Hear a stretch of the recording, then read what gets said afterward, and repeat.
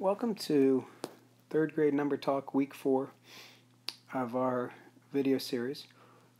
This week's strategy is addition strategy for adding up in chunks. This is a strategy that really focuses on children counting by, or students I should say, counting by tens and taking advantage of knowing that piece of information. For some kids this strategy works really well. For others I know it's not a strategy that they utilize. It's just something for them to be aware of and understand the relationship of numbers. You know, a lot of people, we're going to look at A and say that 33 plus 30, they're going to know it's 63. But if you didn't know it was 63, well, wouldn't you know that 30 is the same as 3 tens? So if we start at 33 and we counted up 3 tenths from 33, well, we have 33. It's our starting number. Our first 10 gets us to 43. Our second 10 gets us to 53. Our third 10 gets us to 63.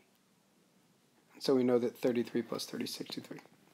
For this one, there's really only one way to do the adding up in chunks for that type of problem. For B, there's actually two different ways. Again, we can look at 33 plus 32, and we may know it's exactly 65. Fantastic. Or we may actually look at it and say, well, I know that 32 is the same as 3 tens plus 2. So I can start again at 33 and count up from 33 and say, well, 43, 53, 63. Those are my tens, but then I still have to add my 2, which gets me to 65. Or, I know for some students, when they look at this problem, they will actually say, they'll say, well, I'm still going to break my 32 into 3 tens plus 2. But the difference is they're going to automatically add that 2 to their 33. So they're going to say 33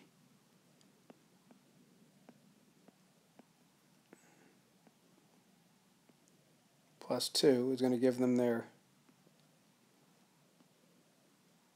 35.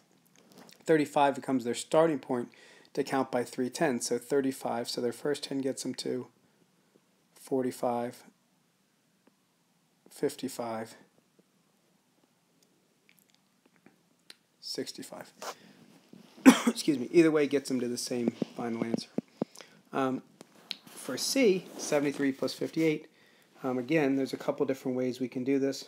Again, some of us look at 73 plus 58, and we automatically know that's 131, which is fantastic. There's nothing wrong with that. But again, if we're using the adding up in chunk strategy, we have a choice to make. Do we want to break up the 73 into 7 tens plus 3, or the 58 into 5 tens plus 8? I personally am going to break up the smaller number because I'd much rather start with the higher number. The same as when you're doing the counting on strategy or adding on strategy when you first learned how to add in kind of kindergarten, first grade, where somebody told you 7 plus 5. And you started at 7 and you went 8, 9, 10, 11, 12 because you counted on or you added on. Adding up in chunks is applying the same thing, but we're doing it by groups of 10. So if I took my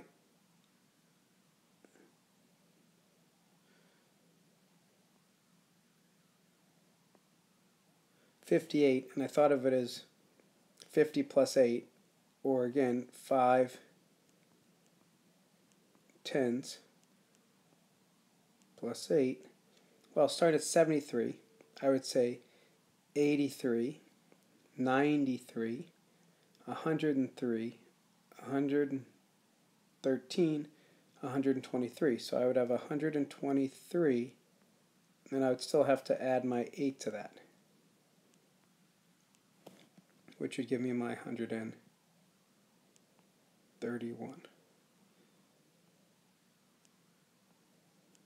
I know for some people, they actually would automatically take the 8 to the 73. So they would actually say 73, and they know that 8 is the same as 7 plus 1. So they'd say, if they thought about decomposing a number, they'd say 73 plus 7 is 80. 80 plus 1 is 81. And then from 81, they would start to, do their 5 tens. So again, the 5 tens would say 81, so they'd go 91, 101, 111, 121, 131, and then they would still have that final answer of 131. So this, like I said, this strategy is adding up in chunks. I'm not going to say it's the most efficient strategy, but I definitely like the fact that it falls back to the friendly tens and gets kids thinking about relationships from one value to the next in chunks of 10. Thank you very much, and look forward to seeing everybody, well, I should say talking to everybody next week.